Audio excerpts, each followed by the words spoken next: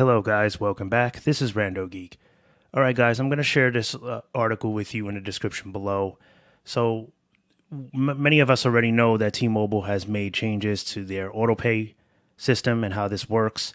Earlier this year, we were all notified that T-Mobile will not be accepting credit card as payment for Autopay anymore, that you would either have to use a debit card or bank account. Alright, so looks like this took place back in May. Many of us have already made the adjustments. There's a number of people that may not have even been aware of this. So apparently T-Mobile says from May, I think it was May 18th on, that they would give you a grace period, okay, of like about a month. So if you were new, I guess if you were just joining, you would get a 1 month where you can, not have to worry about it. But then, by June 18th, you'll have to make the adjustment. So that's coming up now, which is why I guess this article dropped. Also, there's been an update, I guess, where T-Mobile is now starting to send texts and emails informing customers about the Autopay changes. So they're saying that, I guess, by July 17th, we're making changes to the payment methods that qualify for Autopay discounts. To continue receiving the $40 Autopay discount, you must update your payment method to a debit card or bank account. And then it tells you what you need to do.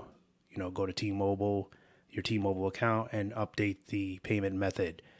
So my recommendation is, use an account that's you don't keep a lot of money in, maybe even a bank that you don't use that often. If you have a second bank that you can just use. Either way, don't make it your primary checking account, just for safety. T-Mobile's not the most safest when it comes to customers' data information, unfortunately. So we don't want anybody losing anything, right? We don't want anybody having any problems. If you get your direct deposit in there or whatnot, and that's all the money you have, if something went wrong,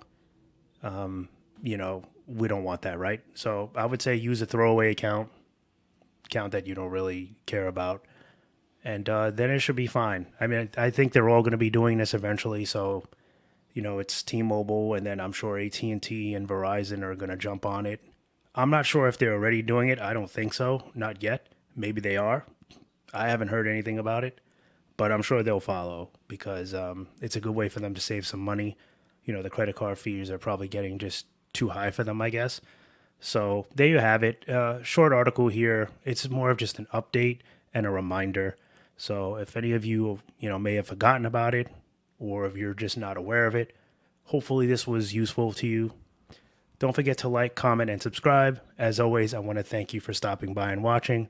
Much appreciated, and I'll catch you in the next one. Bye for now.